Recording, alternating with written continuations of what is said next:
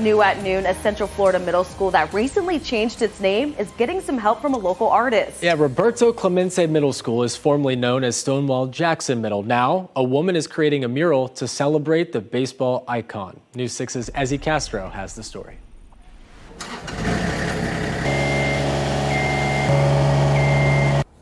With a brush on her hand, Orlando artist Neysa Millán is putting some of the final touches of this mural at Roberto Clemente Middle School. I just wanted to give the kids somebody that they could look up to, and him as a person. He was excellent at every aspect of life. Millán says a local Little League asked her to come to the school and paint a mural dedicated to the late Hall of Famer, who was known as a humanitarian born in Puerto Rico, as she didn't think twice about donating her paint and her time. I borrowed somebody's projector, projected my image up there. Me and my daughter, she's 15, about to be 15, we traced it out at night, and then I started painting it.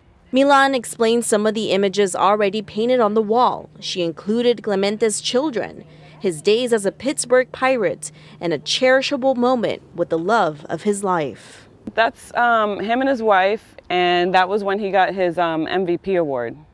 So it was just a loving moment between them to me in the picture, and I just wanted to show like that kind of relationship. But beyond the colors and baseball, there's inspiration, hope, and a lesson of never giving up. These kids are going to get dropped off every morning here, and so they're going to see it every day. So to be the person that gets to do that for them and give them something to look at and be inspired by, I don't mind doing that. So Millán says that she still has a couple of days to finish the mural, but she's hoping once it's done that students will be able to come here, take a quick stop, and realize that they have an opportunity to make a difference.